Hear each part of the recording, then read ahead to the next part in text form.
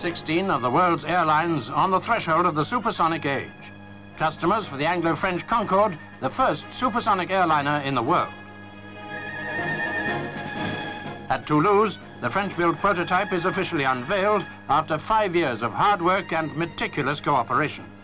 5 years of entente concordiale between French and British designers and engineers to create a new generation of passenger aircraft.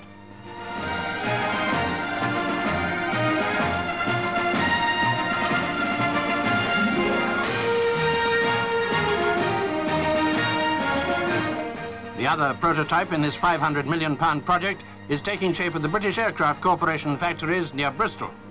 It was here and at Farnborough that the bulk of the design work was evolved.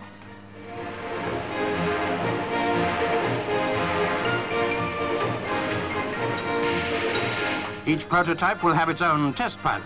Attending the Toulouse ceremony, Brian Trabshaw, BAC's chief test pilot, with André Turca of Sud Aviation. And now the plane of tomorrow is rolled out.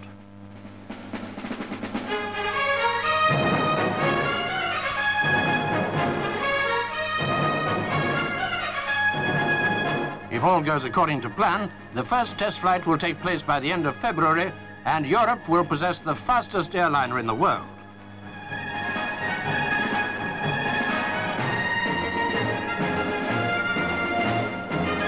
Her Bristol-Siddeley Olympus engines will speed her at over 1,400 miles an hour across the Atlantic in 3 hours to Australia in nearly half the time it takes today. You can't pinch the wheels off this one.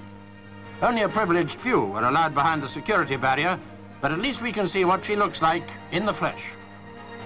All we're waiting for now is that great moment when Concorde sweeps supersonically across the sky.